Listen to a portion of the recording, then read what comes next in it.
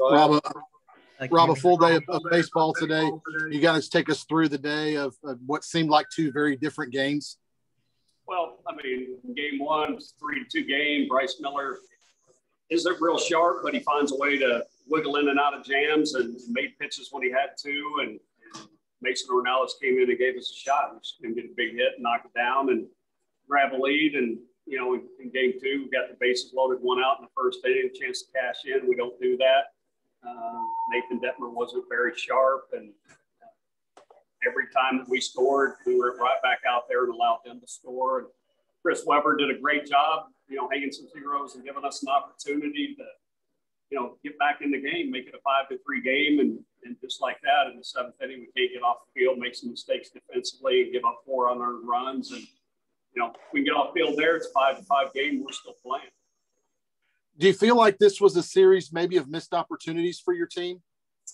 Oh, that's an understatement. It certainly was. We had opportunities to win the series or even sweep the series. But, you know, every opportunity that presented itself throughout the 3 games, we weren't able to get over the top.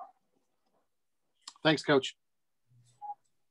Coach, walks and errors, like you said, seem to be kind of an issue. How frustrating is it when you kind of have those self-inflicted errors, and what do you do to – I know that's kind of been a trend of the season. What do you do to try to kind of right that as you get the last couple weekends coming?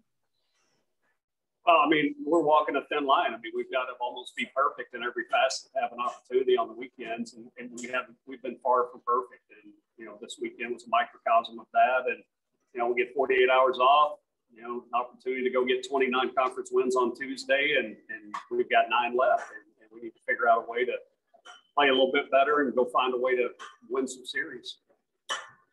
Early in the year, you lose 2 games to number 5 by a run. That can be a building moment or something to work off of. At this point in the season, how do you justify, how do you use that kind of performance with the next series coming up? Well, I mean, we have just got to be able to run through the door. We're getting to the door, and it's got a crack in it. We just can't get through it. I mean, whether it's one big pitch, one big out, one big hit, we've got to be able to do that. We're certainly capable of it. We're just not getting that done. And I think at the end of the day, that falls back on me and us as coaches.